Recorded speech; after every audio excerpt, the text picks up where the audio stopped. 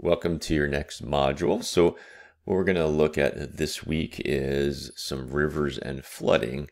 So of course our next hazard will be flooding, but what we're going to do is kind of what we've been doing in the modules is the initial kind of information that I'm going to give you is going to be some background on rivers and river systems, kind of how they work and evolve.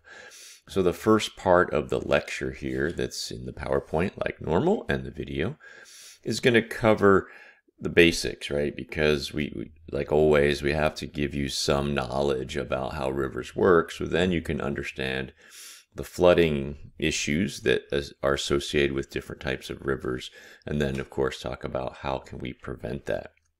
So that's kind of how the main lecture will be presented to you. So information about river systems, the different types, and what we'll come to find out is there's two main types of floods that we can kind of throw into the buckets, and those are illustrated by these YouTube videos that I've attached here.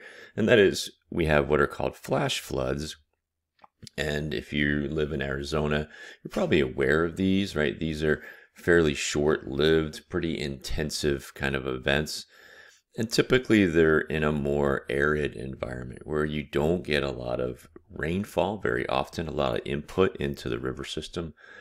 But then all of a sudden you get just a whole crap load all at once, and then that can initiate a flash flood. Whereas, let's say back east where there's much more kind of it's consistent rainfall, let's say, right? So the river's used to a certain amount of input. So it takes a big event, and these regional flooding are events that kind of ramp up pretty slow, peak, and then ramp down pretty slow, where flash floods peak quick and ramp down pretty quick. And so there's some illustrations here you can take a quick look at to see kind of the difference. And of course, it's something that we'll talk about in the main lecture here. So that's kind of what we're going to do for the main lecture.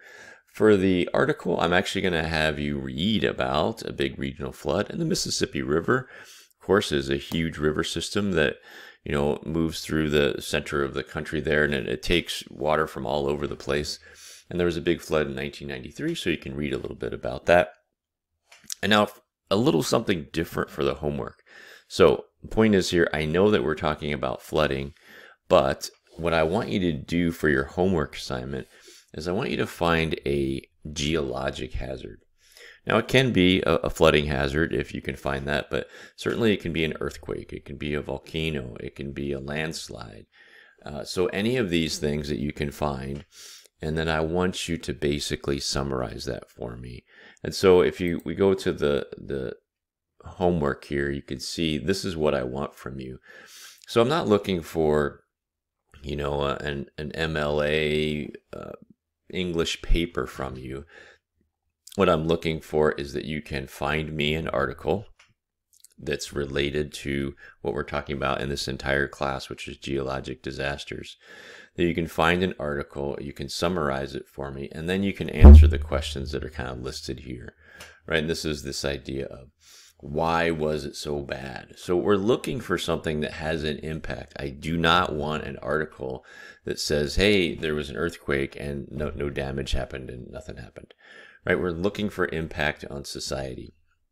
So then I want you to explain why, will it happen again, and what was the response. If some of this information is not in the article, you can certainly speculate on what, right? Especially for this part 2C here where it says what was the response, right?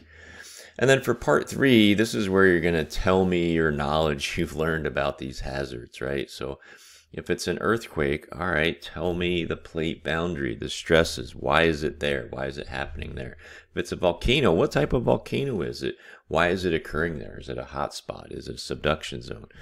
Right? If it's a flood, why is it happening there? What's the climate there? What's the soils like? What's the shape of the river like, right? These are the things I want you to explain in part 3.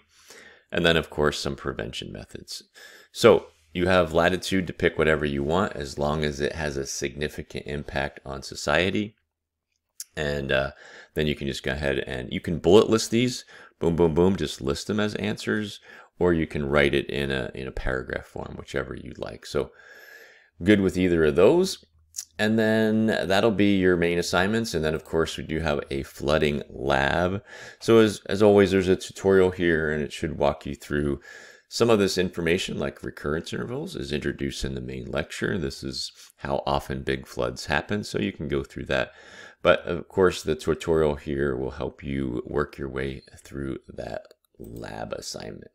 Okay, so that's what we're doing this module in flooding. And as always, if you have some questions about what you're supposed to do specifically for the homework assignment or anything else that you need to ask me about, please don't hesitate to contact me and I'll help you out.